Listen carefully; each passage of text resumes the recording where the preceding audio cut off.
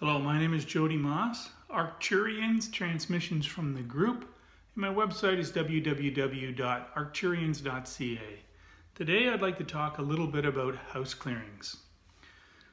Now for me, a house clearing is where I'll go into a living environment and use dowsing techniques to harmonize the energy.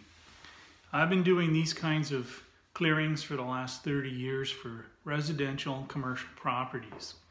And the way I approach it is I use dowsing along with spiritual applications to harmonize the energy in living environments. I do it remotely and I do it on site. What I do simply is I'll go around the outside of the house and I'll use my L rods.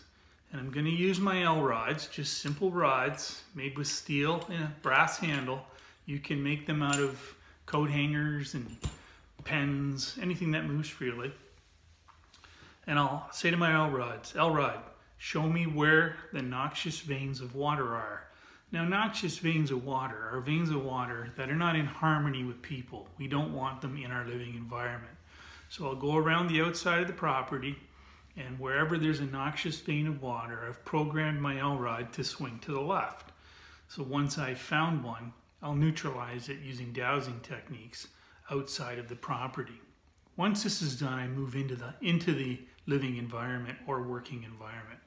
And I have a multi-leveled system that I've developed over 30 years.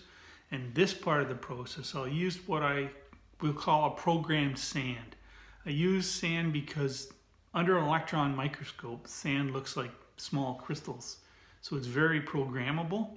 So this sand has been enhanced with extremely positive energies.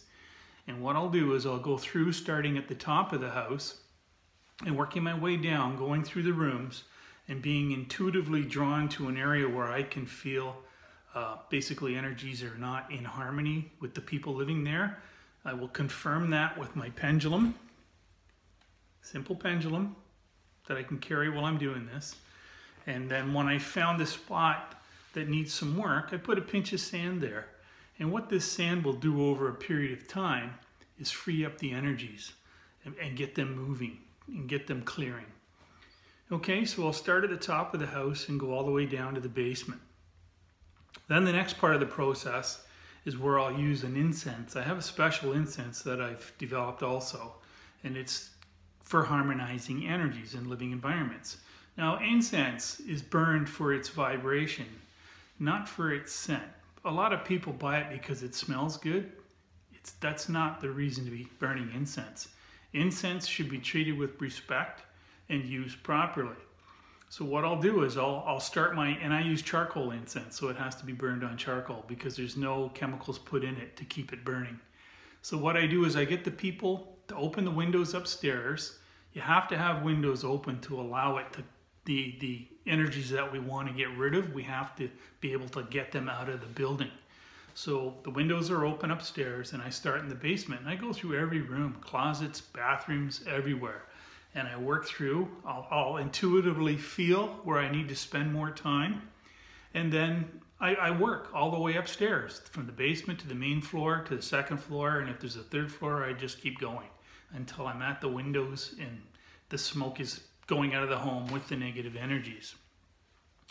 Then once that's done, I've worked on several levels now. I've worked outside the house, I've worked with the sand at one level, and I've worked with the incense at another level. So now what I do is I take my L rods and I'm going around and I'm checking the location of the furniture. I don't want people sleeping over intersection lines of Earth's energies because they're not good for you. A lot of people, I've just gone and marked rooms and said, there's a spot on the bed that's not good for someone to sleep on. And they'll just tell me right up, well, I have a back problem, and that's exactly where I sleep. So now I go and I go through the whole house and I'm looking for furniture locates, where their computers are, where do they spend a lot of time. And I make sure that they're not on these intersection lines. And I advise them on how to move their furniture. I also look for other influences of geopathic stress or energies coming to the house, and I make recommendations on how they can harmonize those.